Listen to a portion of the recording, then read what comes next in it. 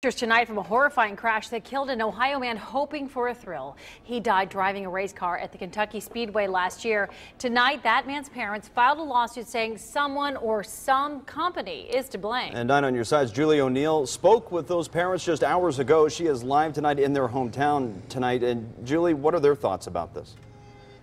Well, this suit filed in U.S. District Court in Covington describes the amateur driving experience as, quote, an outrageously, inadequately operated activity. And tonight, the parents of Stephen Cox are talking about the details and the disturbing pictures contained in this suit. Kind of tuck it away. You can imagine Gene and Doug Cox have a hard time thinking about the final moments their son Stephen had behind the wheel of this race car. I don't want anybody else to go through what we did.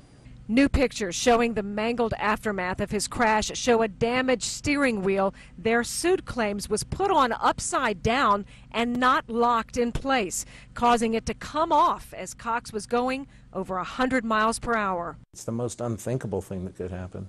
Attorney Gary Lepler also says, among other things, Cox was not properly harnessed in, leading to the fatal injuries when he hit two walls. It's one thing after another, and it's a total lack of care, a total lack of attention to safety, and it's willful and wanton. It's the grossest of negligence. Cox was adventurous, but also smart. Valedictorian of his class and graduated from Ohio Northern with a doctorate in pharmacy. His parents say they hope their son's experience will educate others. Just sad. Just It's like a waste. What a waste.